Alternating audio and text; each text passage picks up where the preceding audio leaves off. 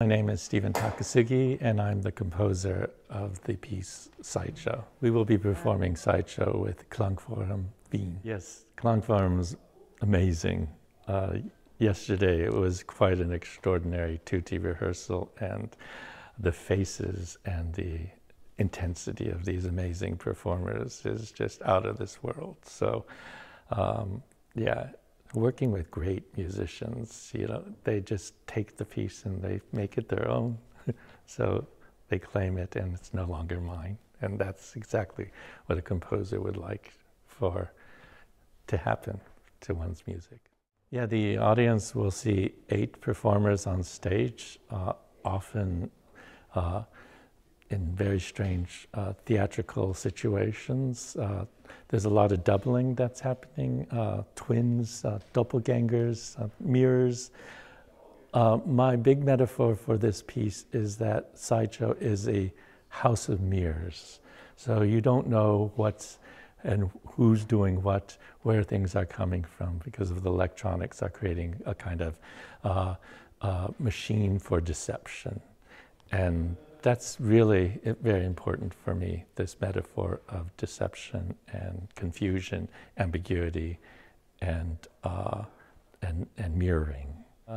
Sideshow is based on the sideshows of the Coney Island amusement parks around the turn of the early part of the 20th century.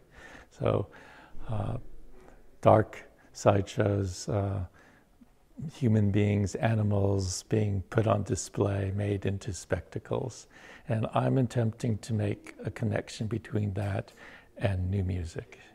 Yes, I believe that I'm commenting on the notion of early American entertainment institutions and drawing parallels between those forms that were rather exploitative to humans and animals, and making parallels to that with today's current notions, such as reality television and today's basically political arena that resemble these kinds of notions of spectacle. There's a subtext. There's 6 aphorisms by Karl Kraus that run secretly through the piece. One can read them later, earlier in the program notes. But I like to make a connection between the early entertainment of American institutions of entertainment with the crisis of European civilization in the early 20th century, particularly in Vienna. And I call this piece my Vienna piece. Karl Kraus, of course, is the famous polemicist, full of irony. His aphorisms are particularly strong, and I use them in the piece. I have a favorite. I have actually 2 favorites that I perhaps can give an example of. One of them is when animals yawn, they have a human face. And I think this one's particularly nice because the piece uses the face theater so much. Yeah, and the other one is pertaining to Vienna.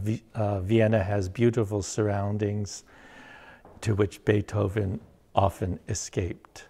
And it's very subtle, but when you think about it, a culture and being saturated by sociality, and one needs to often get away from all this, right? How do we escape from all the saturated, ironic culture in some sense? So that's particularly one of my favorites. So.